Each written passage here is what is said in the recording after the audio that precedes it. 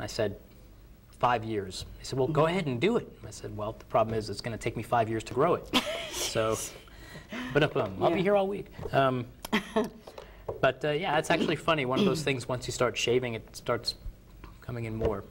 You wouldn't know about that, I hope. No, Okay. no, I don't. And then you went to St. Louis?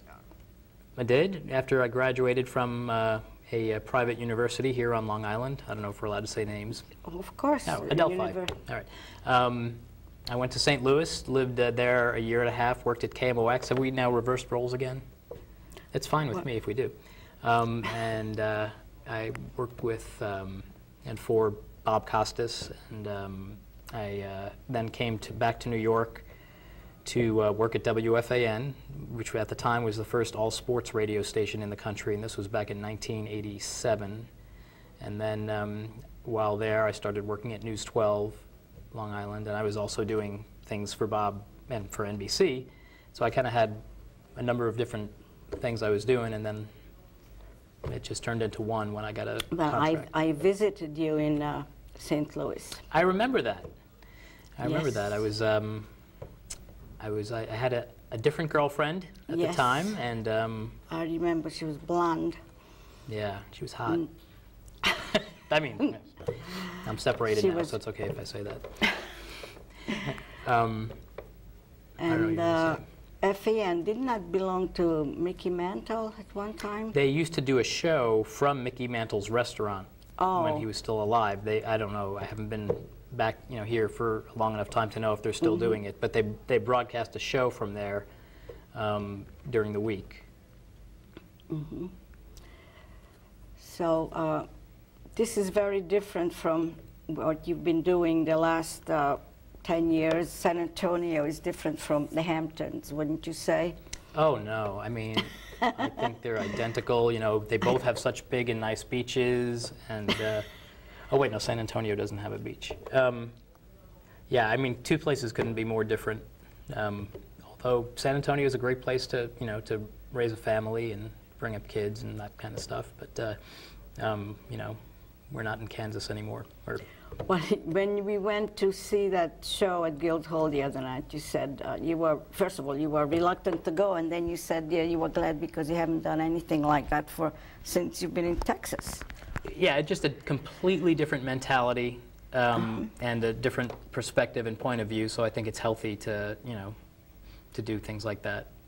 Yeah, you always liked that. Sure. So,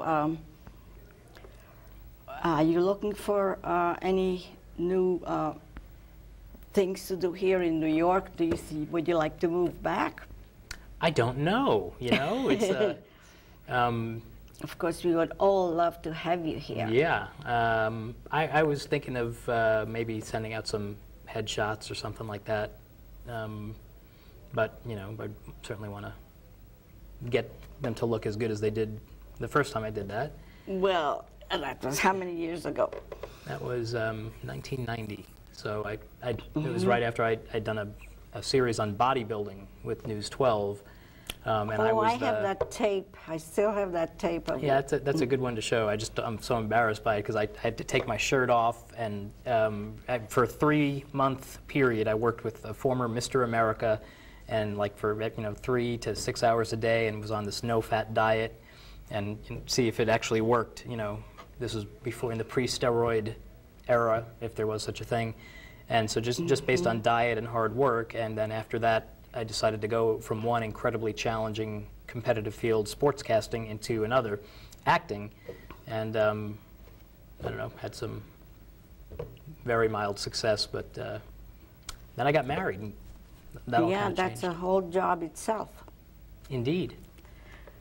It is. It's very different. Well, I interviewed some people who started in this business, acting business, late in life. I mean, you could just change any time, whatever you want to do. Well, thanks to you, I still look very young, and it's inherited.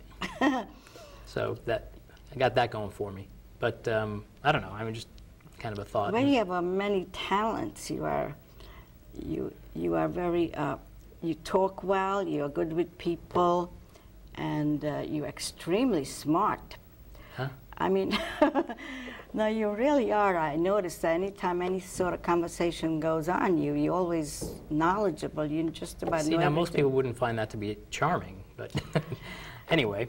And you're funny. You make jokes all the time. You find humor in a lot of things, which is good. So you could do almost anything you want. Okay, you can be my agent. Oh, I'd love to. All right. No 10% or whatever it is they get. Nothing, for free. Okay. So maybe we'd make a good team. Sure. We can call it Sleed and Sleed. Yes. I'll be Sleed and you be Sleed. Okay, that's good. So how does it feel to be, are you going to go any place? You're going to stay here in Hamptons all the time? Are you planning on going to the city? Yeah, I'll go to the city. Visit your old friends? Visit some of my old friends, and I'm here for a couple of weeks, so, you know, don't have much of a schedule other than... Agenda. That's the word. You just said I was smart and I couldn't think of agenda. Oh. That's okay. And then head back and, you know, figure things out from there. But I think that one thing that I'm really looking forward to doing is going to New York City and buying a hot dog and a slice of pizza and a pretzel. Because anywhere else you go in the world, it's never going to be as good as there, no matter how they try to... There was quite a lot of changes. I don't know if you're going to go on the subways. It's very different, like Penn Station. It's not there anymore? It is just so different. They really made a arcade big. I mean, it's just full of stores, and it's so much nicer than what it used to be. You can get really lost there. I remember we were at a friend of yours' house the other day, and a train came by, and it said Long Island Railroad. And I'm thinking, why are we seeing that here? Because I forgot that I was here in Long Island. But I digress. Yeah, I've heard, I haven't been to the city in a long time, and I'm anxious to go back there just to see, you know, what it looks like, how it feels to be back in New York. It's very different when you have lived in New York and you come back like visiting. You know, it has a completely different feel. So I heard that they have free telephones in the city. Did you ever hear that? No. Yeah, I did hear. I don't know if anybody else, that when I told my friend Tommy about it, he was all excited. He will have to look for them. For the free telephones? Yes. Okay. It's amazing. Do they work, or do they? Yeah. Oh, okay. They're not props. Okay. So I've been, you know, very active here. And at Guildhall that I mentioned, I had 2 play readings. 2 of my plays were read there. And it's called The Naked Stage. I keep advertising it. They have that during the winter. But anybody who wants, like if you had written a play and you said, well, I'd like to work with it, so then you would go over there and have it read. And you have to, of course, get the people to read for you. So it's been very exciting. They had that for 2 years, and I will continue doing that. What does it feel like when you have others reading the words that you wrote? Well, it's interesting, and a lot of times they do things that I didn't even intend it. Of course, there's a director there. And the Georgia Day, it's about Hungarians. And when they were, and I left a couple of Hungarian things in and not thinking too much about it, but they didn't even rehearse. And then when they said, I was hysterical. It was so funny, some of the things they did, and they said, I just was laughing so much. I saw the videotape of that.